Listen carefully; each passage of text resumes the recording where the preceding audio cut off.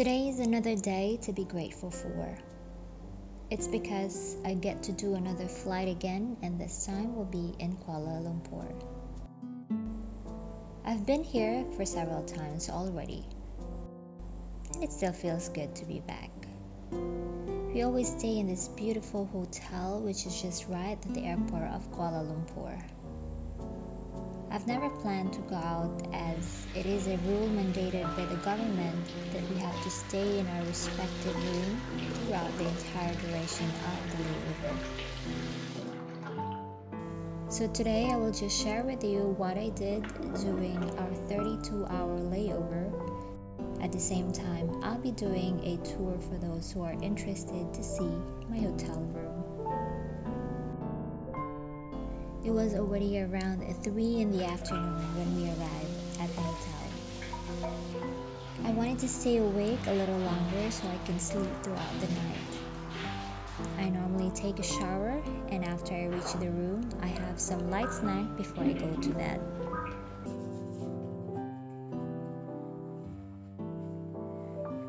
I also wanted to watch the sunrise in the morning, so I set an alarm at 6 a.m.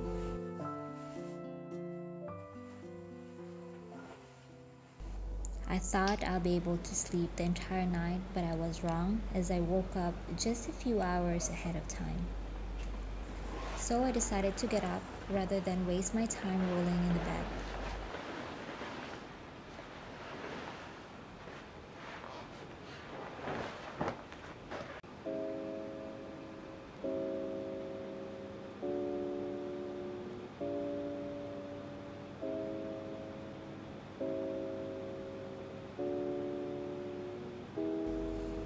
Nowadays, I always take my laptop with me in the layovers just in case some destinations don't allow us to go out of our rooms. And trust me, it's been a trend now for every country because of the situation.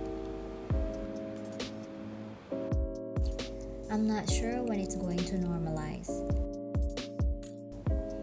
But for now, I don't want to dwell on the negative side. I just want to make sure I do something productive, like editing my videos, rather than waiting for the time to slip away.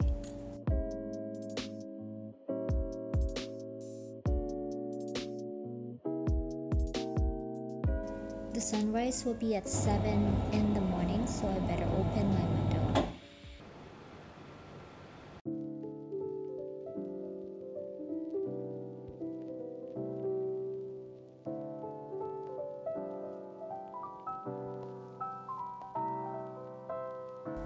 So this is my room.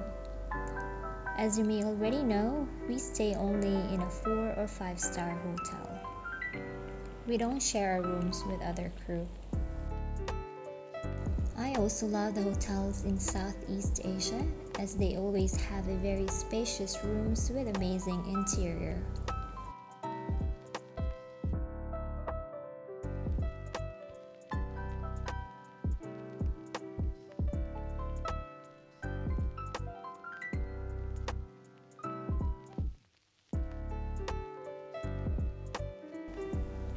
And I always open my window every time so I can see the beauty of the outside world.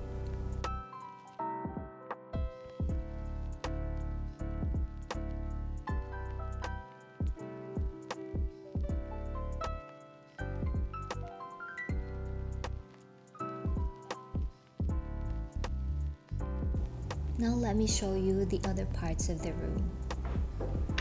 Let's go and see what's inside the cupboard. They normally have one pair of bathrobe, a few hangers, a weighing scale, slippers, and a safety box. Inside these drawers are 2 laundry bags in case you need to send your clothes to be washed, and also a paper bag.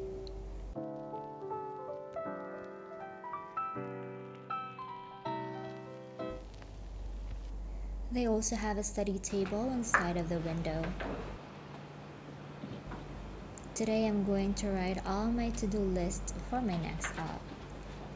Hotels normally have a few notepads and a pen, which is normally complimentary. I also bring my book wherever I go for some self-development. I've started this journey over the past 2 years now, and I couldn't be prouder of myself for the achievement that I have done.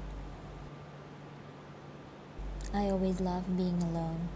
It makes me feel recharged every time. It's the middle of the day and I started to become sleepy.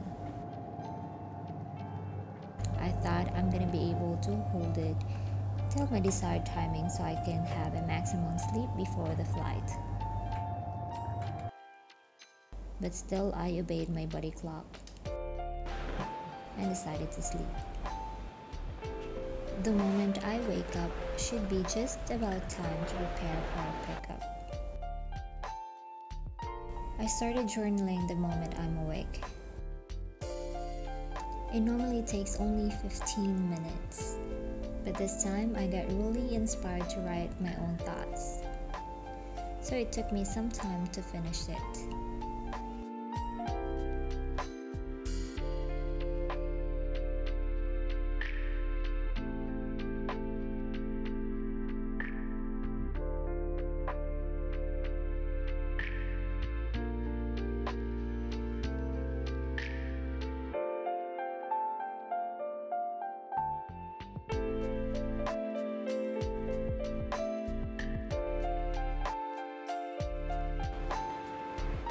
I also crave for some local food, so I decided to order for some room service.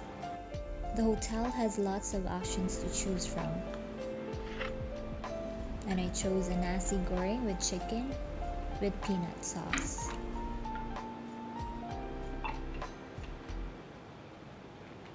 Yes, hi, I'd like to order for room service, please. Alright, thank you.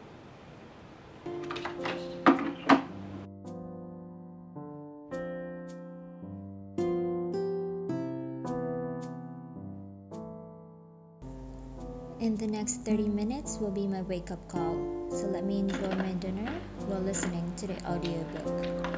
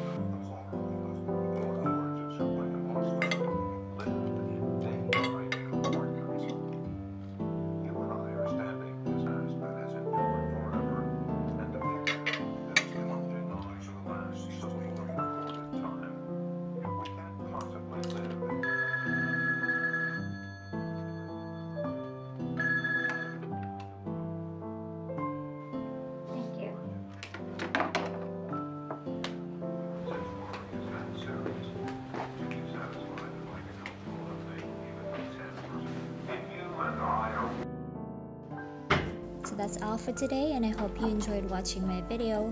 Please don't forget to like and subscribe, and see you again next time.